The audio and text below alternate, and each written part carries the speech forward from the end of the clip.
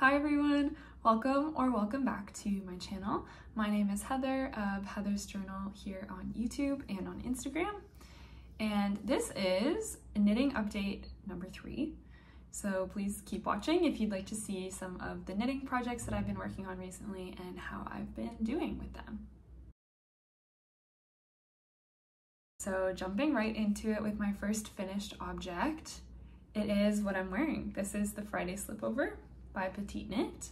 It is completely done. I mentioned this, I believe I mentioned the Friday Slipover as a finished project in my last video, but I hadn't blocked it yet. And now it has been blocked, so it is 100% completely done. Blocking really made a huge difference for the size and the fit of this slipover. So I will try to insert a clip of me wearing the slipover before it was blocked, just so you can see the comparison. So I spent yesterday washing and blocking a couple of my knits. I blocked this Friday Slipover, which I knit obviously, and I also blocked, well, washed this vest as well, which I did not knit myself. I purchased this from a thrift store in Denmark. I was really worried about colors bleeding from my navy blue vest into this kind of light cream colored vest. So I used separate bins of water to wash each of these. I'll just kind of show you quickly the setup that I used for washing and blocking my knits, because I've never done it before and I've seen videos of people washing and blocking their knits, and a lot of people have a really nice setup with kind of fancy laundry washing bins, and I thought maybe I needed to purchase some additional materials in order to wash and block my knits, but I'll show you what I ended up doing. I actually used a bin from IKEA. I used this bin here. This is the bin that I keep my hats in, and it was kind of the right size, I thought, to be used as a washing bin for my knits. So I filled this about halfway with cool water, and I added a teaspoon of the Soak laundry soap, I believe. Soak is the brand name, and I used the yuzu scent. I don't have the full bottle. I showed in my last video, I just got this little sample from my local yarn store, and it had enough of the soap in the little package that I could wash both my vests with the one sample package, which was really great. So yeah, I just filled my bin about halfway with cold water. I added about a teaspoon of the wool detergent. I sort of swished it around a bit and then just dunked I did this vest first. I just submerged it. I kind of agitated it a little bit just by kind of pushing it, swishing it around a little bit. Let that sit for 15 minutes submerged in the water. And then I came back and kind of agitated it once more, pulled it out of the water, just squeezed the water out without wringing it. And then I rolled it up in a towel. I kind of stepped on the towel to squeeze as much of the water out, and I did that a couple times in different spots on the towel. So I kind of like rolled it up and squished it twice or 3 times and then laid it out flat on another towel. I read a webpage on Tin Can Knits website talking about how to wash and block your knits, and they showed some wires for kind of holding the shape of certain knits. I'd imagine that is more useful for kind of lace patterns, but they used it on, I can't remember on their website if it was a sweater or a vest, but anyway, they used it to kind of shape the shoulders. I don't have these blocking wires, so I actually just used a set of chopsticks, and I just placed them kind of in the arm, oops, let me not poke through. I placed them in the armholes kind of like this.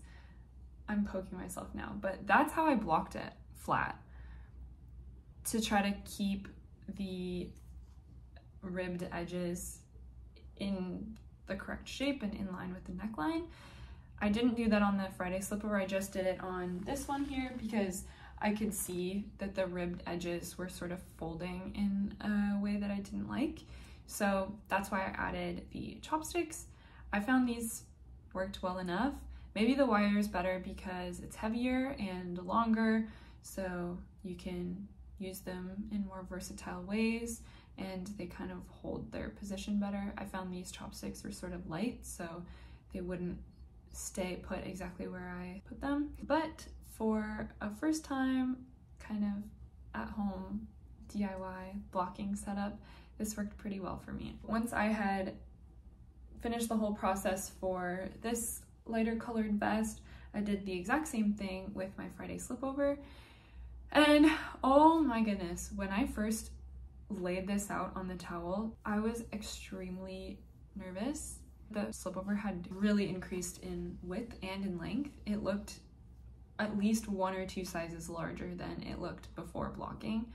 And I was really, really nervous that it was gonna be too big for me. But at the same time, even though I was worried that it was gonna end up too big, I figured if it does turn out too big, I could wear it oversized, or I could also give it away as a gift to someone who it would fit really nicely. So it wasn't like it was gonna be the end of the world if it was too big, but I was worried that I had put all these hours into knitting the slipover and that it was gonna turn out wonky. So that was sort of tricky, but you know, it all worked out in the end, so it's okay. But if anyone else is feeling that way about blocking their projects, which I know a lot of people do, you're not alone. I think a lot of people feel this way. So anyway, now that I've kind of walked you through the process I use for blocking, I would love if you have any advice or tips for how to do the blocking process better in the future. Please let me know. I'm super new to blocking. Obviously, that was my first time ever doing it, and I've seen lots of different things on Instagram about using vinegar while blocking your knits if you have some color work to help avoid bleeding of colors, which I maybe should have done for my thrifted vest, but I figured it's been washed and blocked before, surely, if it was being sold in stores. So I wasn't as worried about color bleeding for that one. In the future, I'm sure I will be knitting patterns with color work, and I would love to know how to block those properly. So yes, if you have any tips or advice, please leave them in the comments. I would really appreciate it. Okay, so that was the whole blocking process, and I would also love to share the final measurements with you as well. I walked through the measurements from the pattern and from my finished piece in my last knitting update before I had blocked it, but now that I've blocked it, I think I should share the measurements with you again as they have changed. I knit this in the size extra small on Petite Knits pattern, and the bust measurement from the pattern is, well, the bust circumference measurement from the pattern is 91 centimeters. Before blocking, my knit was 89 centimeters in bust circumference, and after blocking now it's 97 or 98 centimeters, which is quite a lot larger than the 91 centimeters in the original pattern. That might be because I've measured it wrong. I was kind of measuring the area below the armholes, which I guess isn't really the bust measurement. Anyway, I think this did end up a little bit wider. I could tell when I was blocking it that it was wider than it was originally, so I think it has probably grown a little bit in width. The back width, however, is the same measurement as the original pattern and the same measurement that it was pre-blocking, which is 35 centimeters. The armhole depth has changed. So in the original pattern, her armhole depth is 22.5 centimeters. My armhole depth pre-blocking was 21 centimeters, and now that it's been blocked, it's 25 centimeters.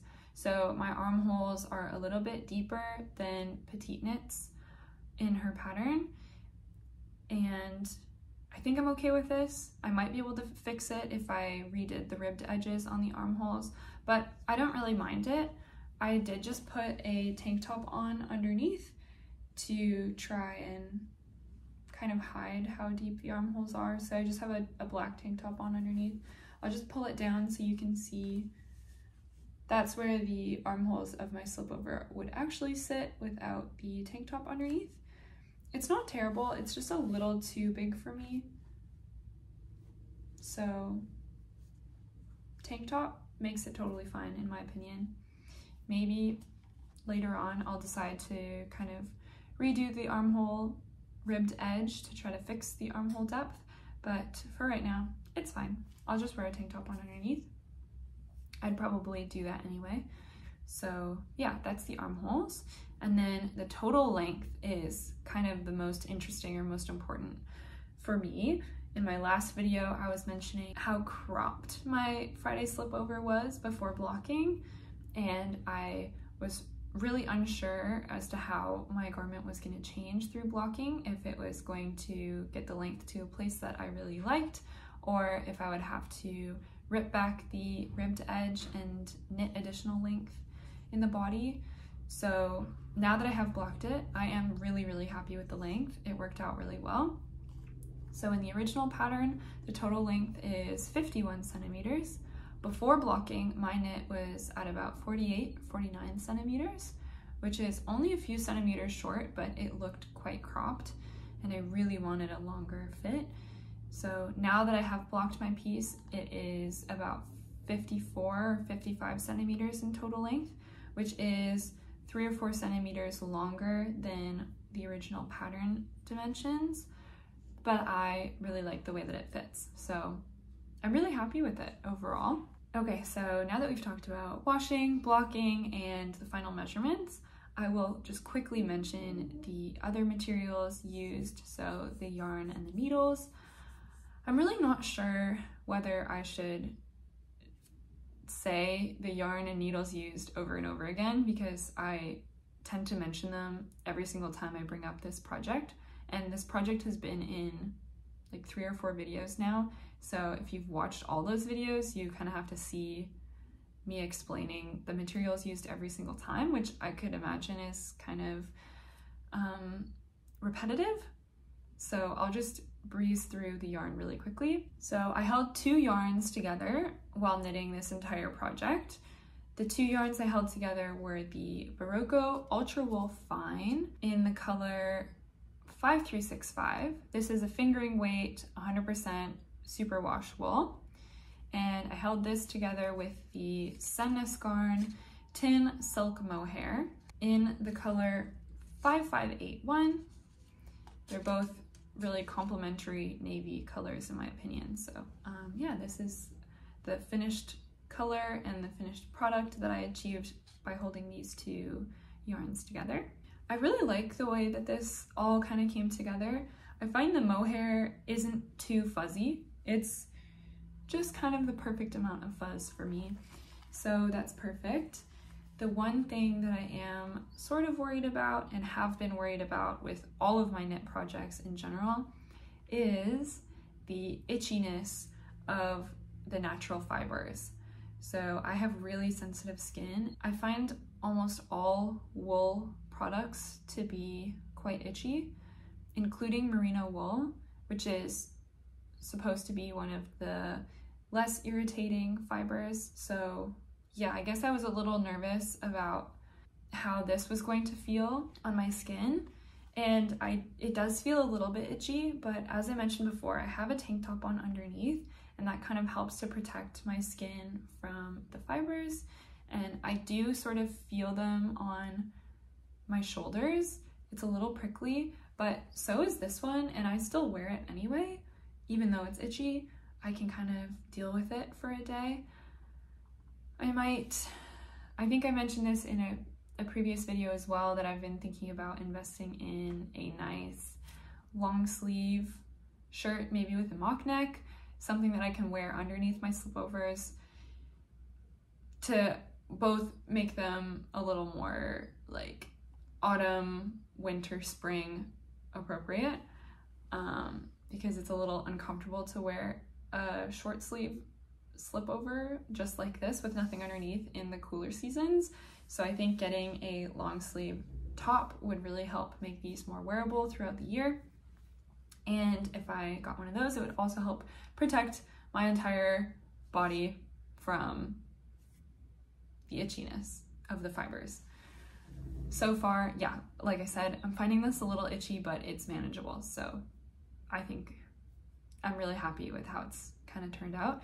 And I think for future projects, I might try some different blends. There is the Sandnes Garn Pirgint, which is a Norwegian wool. I would love to see how the Norwegian wool compares to the superwash wool in terms of comfort for me on my sensitive skin. And I will also be knitting with the Sandnes Garn Sunday, or I guess it's the double Sunday actually, and that is a 100% merino wool. So I think it'll be really interesting to see how those different fibers sort of feel on my skin. So I'll keep kind of like updating with that in future videos as well. So the needles that I've been using for this project and pretty much all my other knit projects as well are the Lykke driftwood interchangeable needles. I just have them in a little mug right now to keep them all together. Since I didn't buy them as a complete set, I've just been buying the individual tips and cords as I work on new projects that need different needle sizes. So I don't really have a good way to keep these all together, but I have found that just keeping them in the little packs they come in and keeping them all together in a plastic bag or in a mug like I just showed has been working out okay so far. I've got quite the collection going now. I definitely don't have all the sizes, but I have enough to be knitting everything that I've wanted to knit recently. So yes, these are just the driftwood tips. The majority of them are in the 3.5-inch needle tip length. Any needles that are larger than 7.5 millimeters will only come in the 5-inch length. So that's why I have one set of needles that is the 5-inch length as opposed to the 3.5-inch length tips, just because they didn't have this 8mm needle size that I needed in the shorter tip length. I think I used the 4mm needle for knitting everything in the broken rib, and then the ribbed edges were knit using the 3.5mm needle. I mentioned this in a previous video as well. The 3 cord lengths I used were 40 centimeters, 60 centimeters, and 100 centimeters.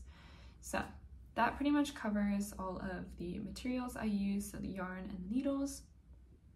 I also used some Cocoa Knits stitch markers, which you would have seen in a previous video.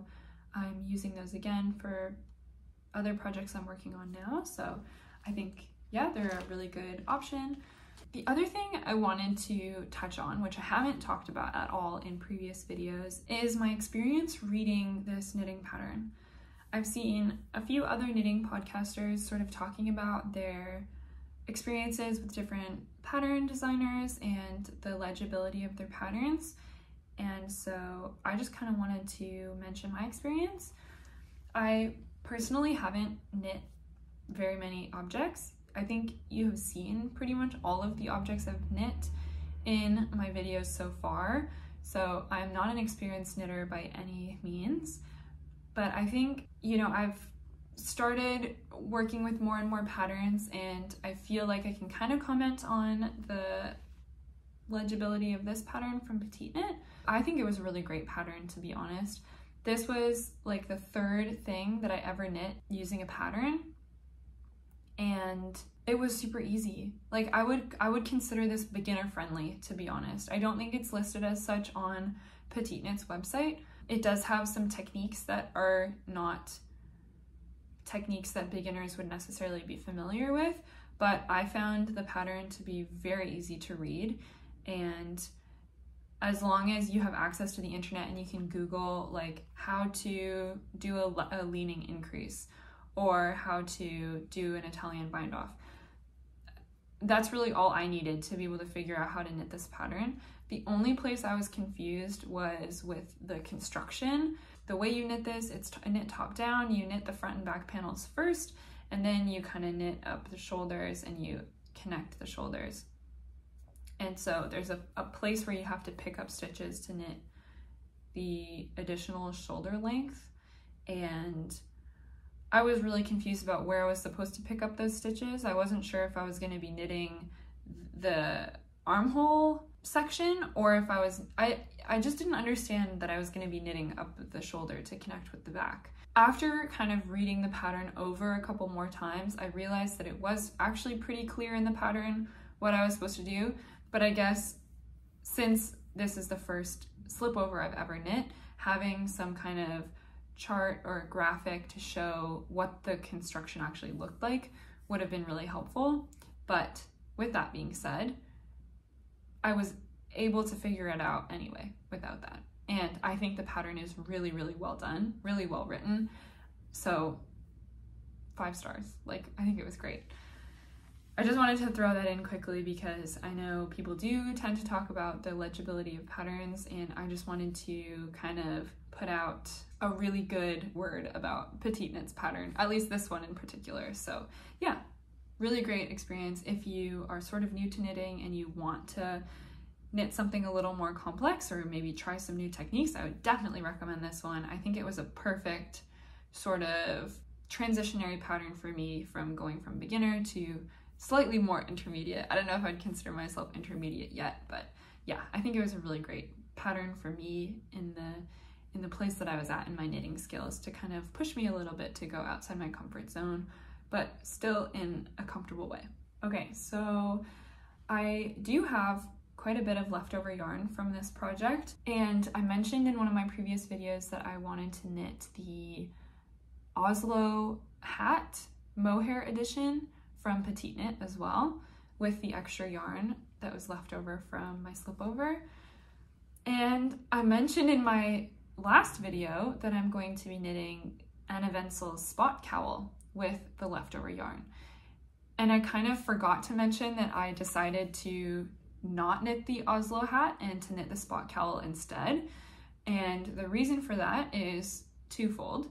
So one, I went to my local yarn store looking for yarn for something different, and I ended up seeing the Oslo hat in the yarn store. Someone had knit a sample piece for I believe it was for the Sandnes Garn Sunday. The Oslo hat was knit in the adult medium size, and just looking at that hat, I kind of decided that it wasn't exactly what I wanted. Maybe I will knit that hat in the future. Also, I think part of the reason why I didn't like the way it looked is because it was the medium size, and I have quite a small head, so I knew the medium wouldn't fit me.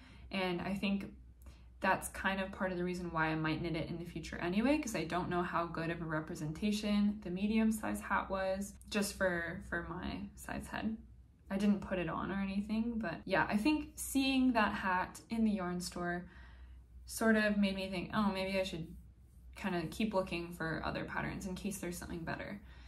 And the other reason why I decided not to knit the Oslo hat is because I was a little concerned I didn't have enough yarn. I do have quite a bit of leftover yarn from the slip over, but I don't know if I have enough for knitting a whole hat. That is, yeah, the second reason why I decided to go with the Spot Cowl instead. Even though I'm going with the Spot Cowl, I am still a little worried I won't have enough yarn, because from the outside, the Spot Cowl looks like it only has a little bit of the accent color yarn, in my case the navy blue, kind of throughout the cowl, but I realized, being really unfamiliar with color work, I finally realized that you have to carry that yarn all the way through. So I think they're called floats. That's where your yarn is kind of sitting in the back. Like, I think this sweater has a pretty good example. You can see the floats inside where that accent yarn is still being held throughout the entire project. So you need enough length to cover your entire project. And that was something I hadn't really considered until recently, but I'm hoping I will still have enough for doing the color work on the Spot Cowl. I still have my gauge swatch as well, so that gives me a little extra yarn than what I have in just the yarn bullets that are left over from knitting the slip over. So yeah, I'm just hoping I have enough yarn to knit the Spot Cowl properly. So speaking of the Spot Cowl by Anne Ventzel, I actually cast on last night, and this is quite small. I haven't actually gotten much done. It took me at least a couple hours to figure out the Italian bind on, and get comfortable enough that I wasn't making mistakes. I made quite a few mistakes actually while trying to get this project started, and I just noticed this morning that I made another mistake that I'll have to go back and fix. I think I might actually just take this off the needles and restart from the very beginning. I think I'm just so unfamiliar with the Italian bind on and the twisted rib that I have to work for this section of the Spot Cowl that I should just start again. I've been getting more and more comfortable as I keep doing more rows, and so hopefully now I'm at the point where the twisted rib motion is sort of more comfortable or intuitive. I notice myself sometimes accidentally knitting or purling normally, so through the front loops, whereas in the twisted rib I'm supposed to go through the back loops. So I think now I have done the twisted rib enough that I'm sort of doing it more naturally. So if I restart from the beginning once more, hopefully I won't make any mistakes. At this point, I think the mistakes I made are kind of, it's 1 or 2 rows back, which means I'm pretty much going to be doing the same amount of work if I tink back and start again from there, compared to if I just took the whole thing off the needles and restarted. And I think that might be the better way to go about it, since I'm not super comfortable with this twisted rib, and tinking, I think, in twisted rib would just be a whole ordeal on its own. So I heard in another knitting podcast recently this phenomenon of, you know, being really uncomfortable with ripping back or tinking in an unfamiliar stitch, and I'm definitely experiencing that right now. I think as beginner knitters, as soon as we make a mistake, we feel like we have to like rip it all back and start from scratch because we just don't know how to fix our mistakes.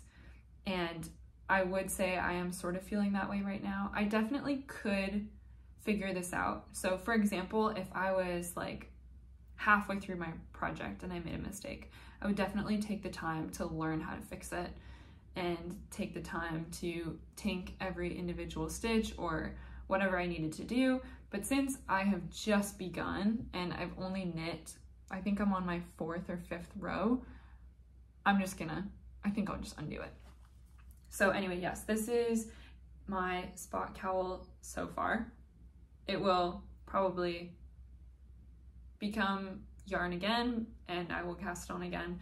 But with this, I will just show my Cocoa Knits stitch markers are in use again. As I mentioned in a previous video, I just have these like opening stitch markers. So they have a round circular section which fits over your needle, and then they also have like a safety pin clasp or opening so that you can also kind of take them on and off your needles freely or stick them on existing work instead of putting them on your needles. And they have a bunch of different colors in this pack that I purchased, and I have been kind of color coding. So when I was doing my Italian bind on, since I was doing the Italian bind on circular needles, it's really hard to count your stitches once the stitches are off the actual straight needle and on the cord. So I place a stitch marker every 20 stitches, and I did them in rainbow order for no particular reason other than I thought it would be fun, and it actually worked out really well, I think. And I just used the red one to mark the start of a new row.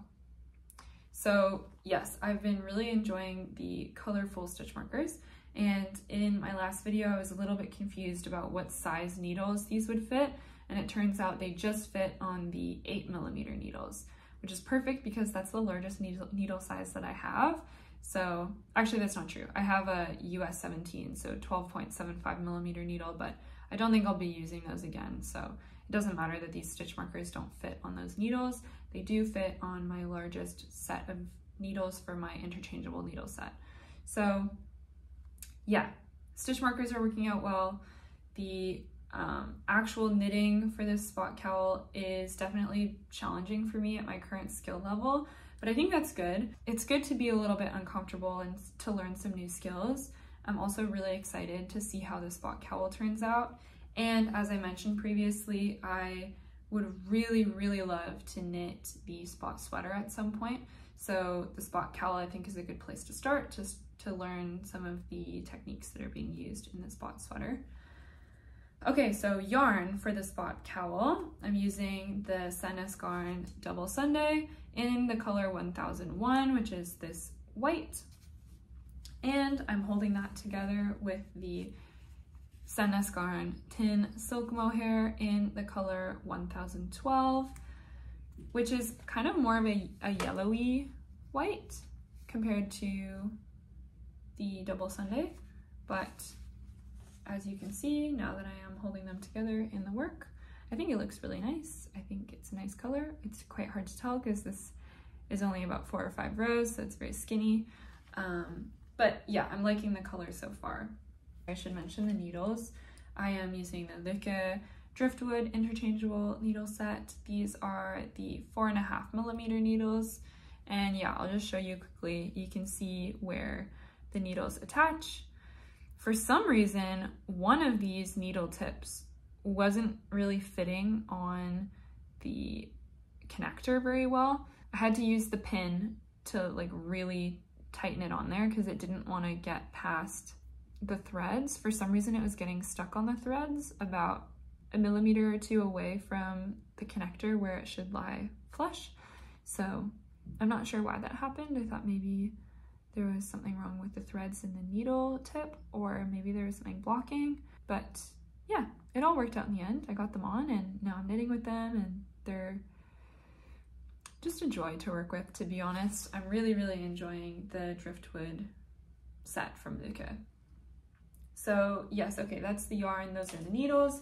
And as you know, my accent color, or I'm not sure what it's called, my second color for the color work in the Spot Cowl will be the Berroco Ultra Wool Fine held double, and also held together with the Sandnes Garn Tynn Silk Mohair in the navy blue as well. I haven't quite figured out how I'm going to hold the Berroco Ultra Wool double because I have one ball of it left, and the Spot Cowl is a DK weight pattern, so I will have to hold the fingering weight, this fingering weight yarn double. I don't know if that means I should kind of pull all the yarn out of the ball and find the halfway point and then wind up a ball with kind of the 2 ends. I don't know. So that's something I need to figure out as well. If you have any tips or advice for how to hold a fingering weight yarn double when it is in a skein like this, please let me know. Because yeah, that is one thing I'm really trying to kind of piece together right now. That's everything I wanted to mention about the Spot Cowl. The Spot Cowl will be a gift for someone, for my mom, for Christmas. So I need to restart, cast on, and get it knit pretty quickly because the holidays are coming up really quickly. On the theme of gift knitting, I will also be knitting a little headband, I think, for someone for the holidays. I just saw NovemberKnits has a birthday sale going on right now. I think she's turning 32, and so all of her patterns on her website are 50% off right now. And so I just picked up the Joo Headband from NovemberKnits for 50% off, which is really, really affordable.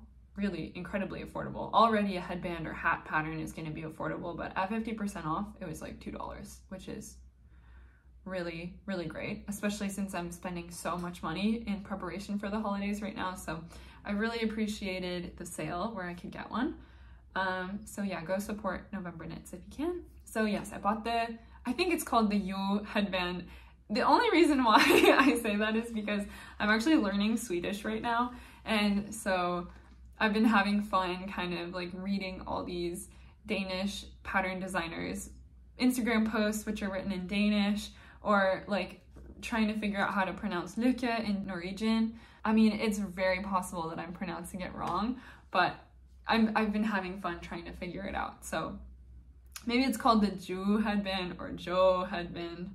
In my head, it's the Joo Headband. So I purchased that headband, and it is knit in stockinette stitch, which I think is really pretty, and I'm really excited to knit it up. The only thing I'm worried about is the thickness of the headband. Since it is folded stockinette, I believe, it might be sort of puffy, a little too thick for my liking, so I'll have to see when I knit that how thick it ends up being. And if it is too thick, I have the Petite Knit weekend headband kind of in the back of my mind as sort of an alternate headband that I can knit if the NovemberKnits Joo Headband turns out a little too thick for my liking. So yes, that is kind of like where I'm at with the headband. Not sure which yarn I'm going to use to knit the headband. I'm thinking of knitting it in a neutral color, so like a white, black, gray, something in there. If I have any of the double Sunday left over, I might just use that. Can't actually remember what yarn weight is used for the Joo headband.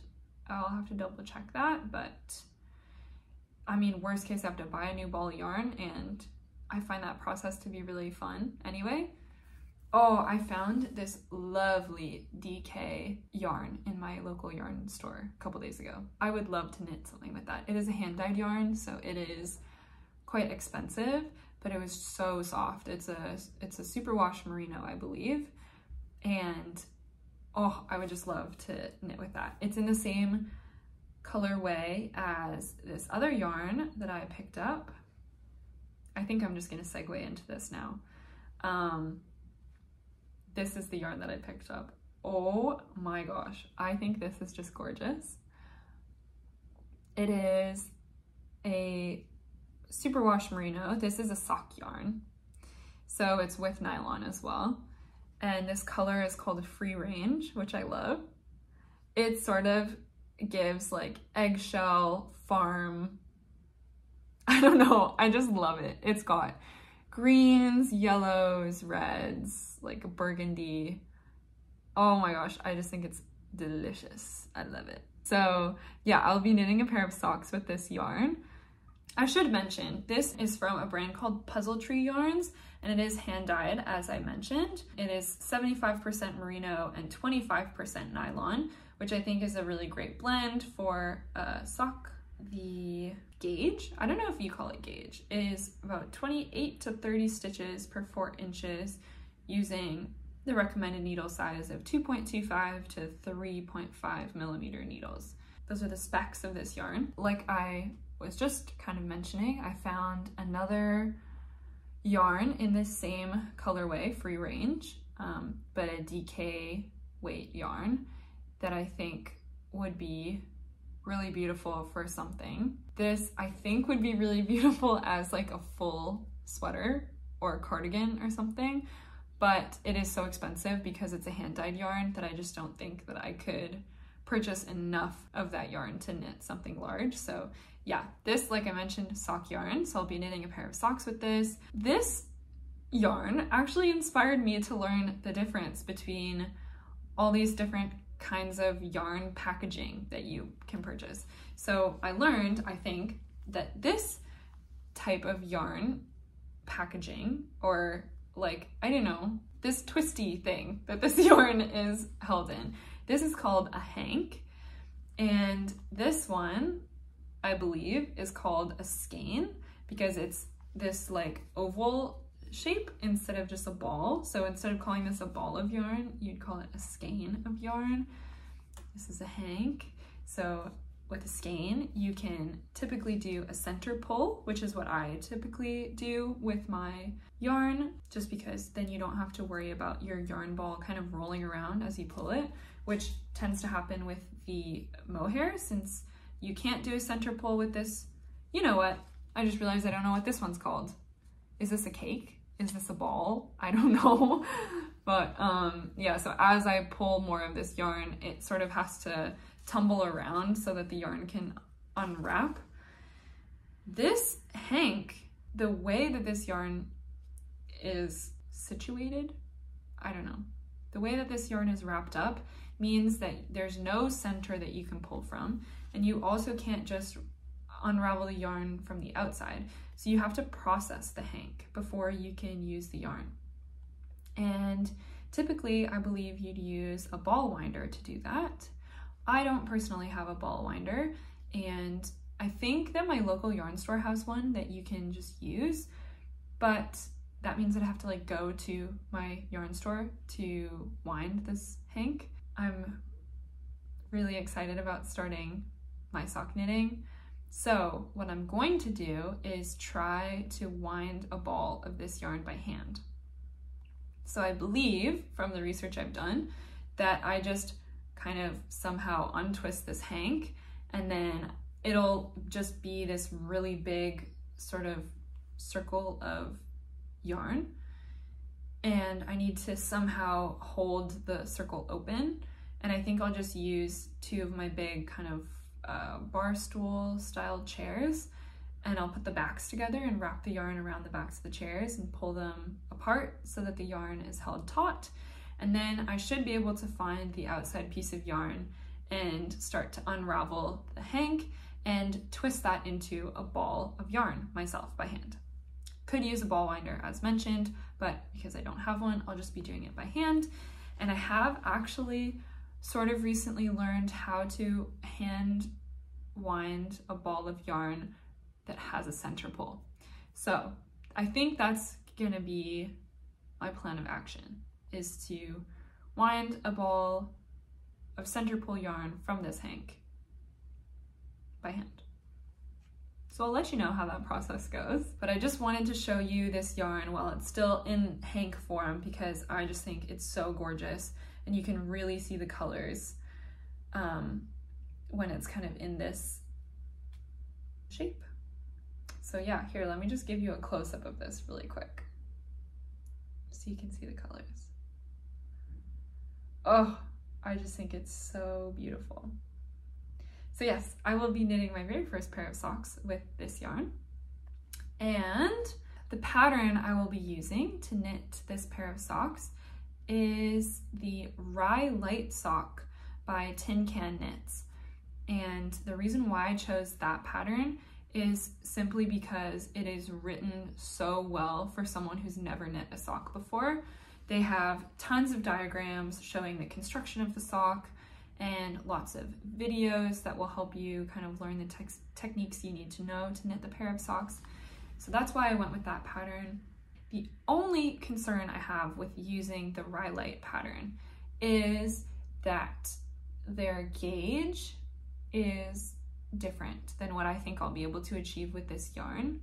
I believe they knit the main kind of part of their socks on 2.75mm needles, and they knit the like cuffs in 2.25mm needles, and their gauge is something like 36 stitches per inch. Does that make sense? Or is it per 4 inches? Probably per 4 inches. I haven't knit a gauge swatch yet, but I'm a little worried since on the package it says this will be between 28 and 30 stitches per inch, that my gauge, I'm not going to meet gauge for the Rye Light sock pattern. So yeah, that's kind of the one thing I'm worried about, but you know, I'll see how it goes once I get to that point. The other thing I will mention is that I needed to purchase needles for sock knitting. I don't have anything smaller than a 3.5mm needle at the moment. And so I tried to see if I could get smaller needles to go with my Lykke interchangeable needle set, but they don't have any wooden needles below 3mm. So I had to kind of get something different. And as I mentioned in a previous video, I watched Handmade by Florence's sock knitting video where she talks about all the different types of materials you can use to knit socks. And her preferred method is a set of circular needles. I believe she uses the Chiagu interchangeable needle set. Or maybe they're not interchangeable needles, they might just be circular needles. But anyway, she uses those with the magic loop method, and that works really well for her. I thought that sounded really great. but when I went to my yarn store, they didn't have the Chiagu needles. They did, however, have the Knitter's Pride wooden needles in the size that I needed. So I first picked out the 2.25 millimeter needles because I figured, you know, my yarn might be a little bit heavier weight than the yarn used in the Rye Light pattern. And so if I just knit the whole sock with 2.25 millimeter needles, then maybe I would actually meet gauge. But when I was checking out, the person at the cash at the yarn store told me that 2.25 millimeter needles might just be too small for this yarn. So I picked up the 2.75 millimeter needles instead. As I mentioned, these are the Knitter's Pride 2.75 millimeter wooden needles. They're this kind of nice, like reddish wood color, which is pretty. And I have used Knitter's Pride double pointed needles before. I have a set of wooden double pointed needles in a really huge needle size. They're 12.75 millimeters. And those were so lovely to work with. I mean, they're really giant needles, but the wood I found is really nice. And I believe these needles have a very similar finish. So, or maybe these have more of a coating on them. I'm not entirely sure. I haven't knit with these yet. I'm waiting until I process my yarn, but I will maybe knit a gauge swatch with the 2.75 millimeter needles and see how my gauge is looking. If my gauge doesn't work for the Rye Light pattern, I'll probably adjust and maybe pick a different pattern, or I don't know. I'm gonna have to find a way to make it work. I could also buy a set of smaller needles, but it's possible that I'll just have to pick a different pattern than the Rye Light and find a pattern that works for the yarn weight that I do have, since I'm so set on knitting a pair of socks in this color. I just think they'll be gorgeous. So I will keep you posted on how the sock knitting kind of goes for me. The one other thing I wanted to mention about sock knitting is when I see hand knit socks, a lot of times I'm like really paying attention to the toe. When I was looking through potential patterns to knit these socks with, I was looking at the toes of the socks just because I want the toes to be really comfortable. And sometimes with hand knit socks, you have like really pointy ends on the toes of your socks, which is weird because typically on the human foot, you shouldn't really have a point. It should almost be kind of flat at the front, because your toes sort of sit in this shape, right? They don't sit in that shape. That's something that I've been mindful of as I'm looking through sock patterns. And I actually just saw on Instagram a creator, her Instagram handle is Paper Flower Knits. She posted a reel talking about how to knit an anatomical toe for a hand knit sock. And I screenshotted her reel because she included the pattern she uses for knitting the toes of her socks. Because doesn't that make so much more sense? Knitting a sock toe in the actual shape that your foot is, like, that makes so much more sense to me. So yeah, I saved that for when I get to that point. And I think that gives me a little more freedom to pick a different pattern that doesn't necessarily have the toe that I would like, but I can use Paper Flower Knits kind of anatomical toe pattern to sub in, maybe. Maybe that's a little too complex for my very first sock knitting project, but I think knitting an anatomical toe makes a lot of sense for a hand knit sock. So just in terms of making it comfortable. I think the only reason why, you know, someone might not recommend knitting an anatomical toe is because that means you always have to wear the left sock on the left foot and the right sock on the right foot, which means that the wear of the socks is always going to be hitting the same place. Whereas if you were to knit like socks that can be worn on either foot, then you might wear them on different feet, and that alternates the pressure on the socks so that you might not be wearing the same places as quickly, if that makes any sense. So I think, you know, the one downside to knitting an anatomical toe on a hand knit sock is that you might wear through those socks faster. So yeah, I don't really know what I'm gonna do yet. I'll have to see how I'm feeling once I get to the end of knitting this sock. But, you know, that's in mind. The anatomical toe thing is definitely something I'm interested in trying. So let me know if you have any experience knitting socks, what kind of toe you like to knit, if you have any tips. Also, if you have any pattern recommendations for a yarn like this one that I got from Puzzle Tree Yarns. This is 28 to 30 stitches per 4 inches, according to the label. The other question I have is what WPI means. I've been seeing this on a lot of different yarns. It says approximately 14 WPI. What does that mean? Maybe I could just Google it, but I haven't yet. So if anyone knows and you feel like telling me, please let me know.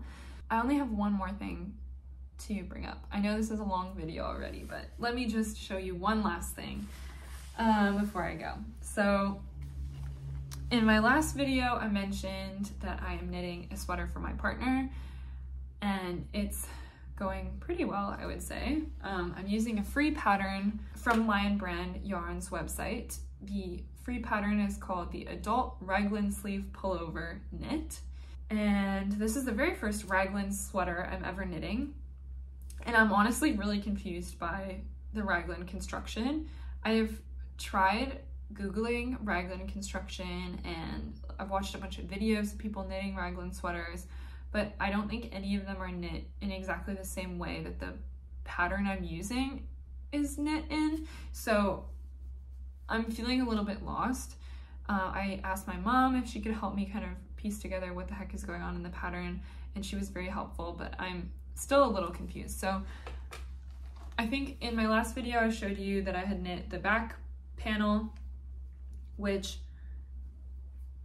from the pattern I think I've done correctly with decreasing in this kind of way. So it's hard to tell because the stockinette stitch will kind of roll in, but this is what it looks like on either side.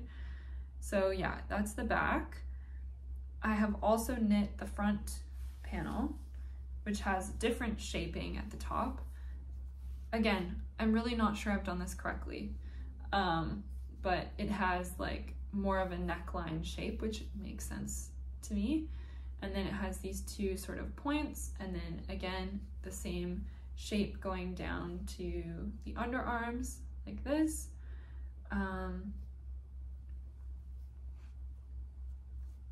So I think this makes sense so far. Like this. That looks good to me. And I'm enjoying the color blocking that I've done on this. So that's good. I'm using a thrifted yarn to knit this, which means the yarn that I have is all the yarn that I will ever have. I can't buy more of this, so I have to make sure that I'm using my yarn efficiently, I guess, and doing a good job balancing how much yarn I'm using for the different color blocking sections. So anyway, yeah, that's the front and back panel, and then I have also knit the sleeve. Second one is in progress, but this is the sleeve. So it'll have the gray at the cuff like this, and then it'll come up to the white. And yeah, so this is just like a really long triangle essentially. That's how I did the decrease on the sleeve. So I kind of think, you know, this part will attach to the main body somehow under the arm, and then the decreases going up to this point will kind of be like the raglan attaching to the front and back panel, maybe. I don't know, guys, I'm really confused. I'm really hoping I can figure this out. But you know, that looks like a sleeve to me. So I just have to figure out the construction. And I am still knitting the second sleeve. It's really small at this point. There's the cuff, and I just switched colors. I have definitely been playing yarn chicken with, I think that's what it's called. I've heard people talking about playing yarn chicken. I don't fully understand what that means, but I think that's what I've been doing for knitting the sleeves of this sweater. because the gray yarn is the one I had the least of when I first started this project.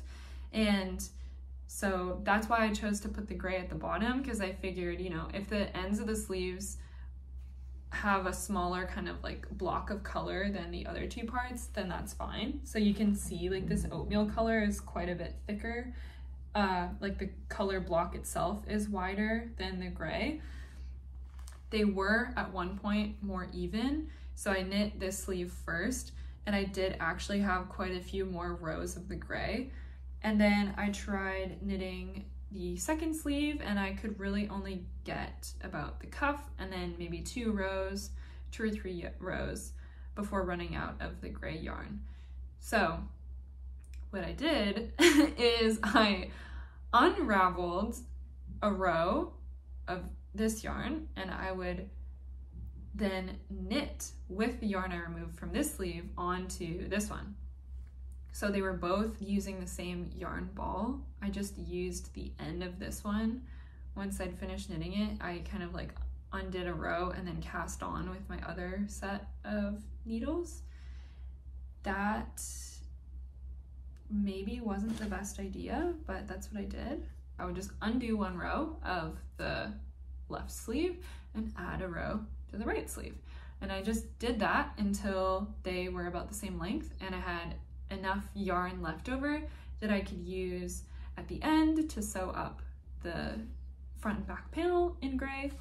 It wasn't the best or most fun process, but I think that was the best way that I could think of to sort of even out the amount of yarn and make sure I had enough gray to finish the whole sweater. So yeah, my sleeves, the gray part of my sleeves aren't quite as long as I had hoped to match the main body of the sweater, but I think it's fine. I think it's still gonna turn out pretty nice.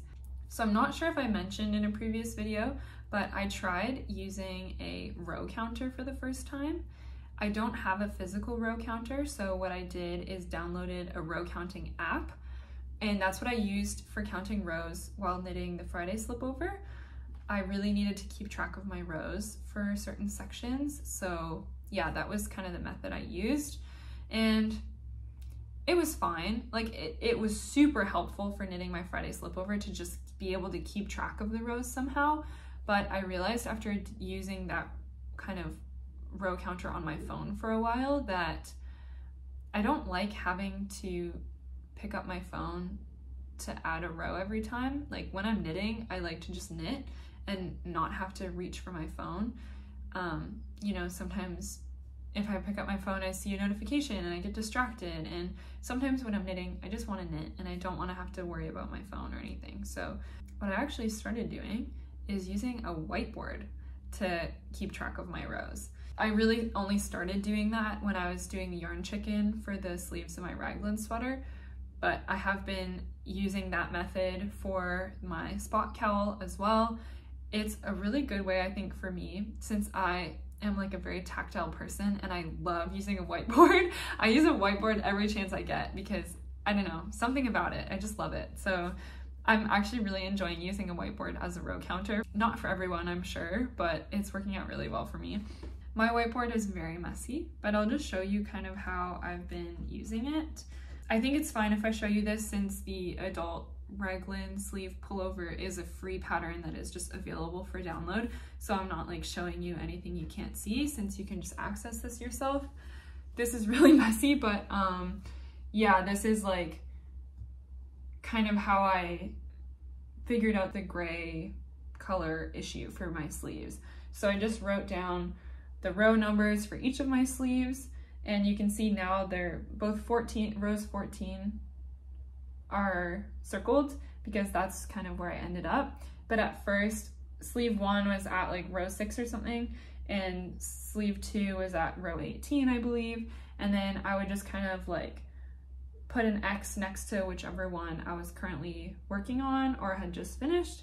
And then I was just kind of going back and forth until they evened out. And this was really helpful since there were some increases being worked in each of the sleeves, and kind of alternating between 2 sleeves and trying to keep track of, you know, when to do the increases I thought would be really challenging. So writing it all down and like putting down purl knit increase 1 for each of the rows really helped me just to keep track of what was going on and make sure I wasn't making any mistakes. So yeah, that was what I did. And you can see like in this like turquoise color, I just continued using the whiteboard as a row counter once I'd finished the yarn chicken part. And so I was just kind of marking like, yeah, I finished these rows as I went down, and again, marking my increases so I wouldn't forget. Yeah, like super easy, low cost way to, you know, count your rows. If you have a whiteboard and whiteboard markers lying around at home, maybe it's kind of like too much of a hassle. I can't just do this on the couch now. I kind of have to like sit at my desk to do it.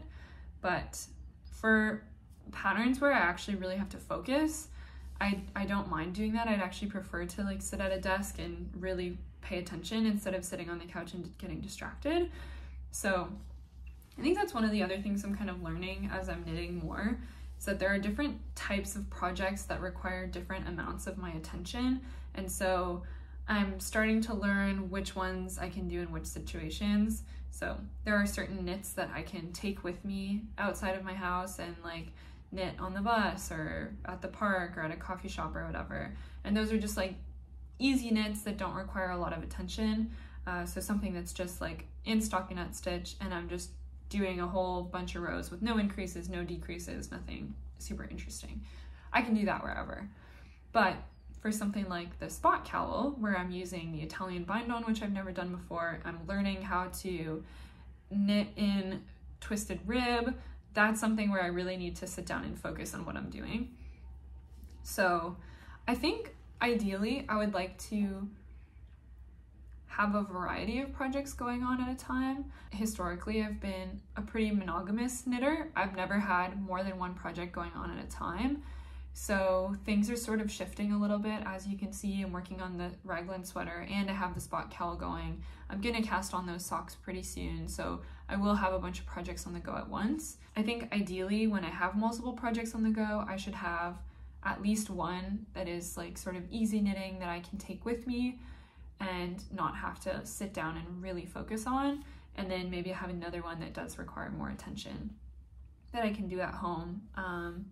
You know, having that variety of knitting projects I think is a really good way to go, and that's I think what I would like to do moving forward. So yeah, with that, I think that's everything I have to share with you today. If you would like to keep updated with kind of how my projects are going, you can subscribe to my channel, you can follow my Instagram, it's heathers.journal. I should be kind of posting more frequently now that I have so many projects going on. So yeah, feel free to kind of follow along if you'd like. I would just like to say thank you for watching. I have just kind of started this YouTube and Instagram thing and I'm having so much fun with it so far. I know like my channel is really small and I'm not getting that many views, but just being able to film these videos and chat about what I'm really interested in and passionate about is really fun for me. So yeah, anyway, thank you for watching. I really appreciate it. And I hope that you have a lovely rest of your week. And I hope that your knitting projects are going really well if you're working on anything right now. And yeah, with that, I think that's everything. So take care. Bye.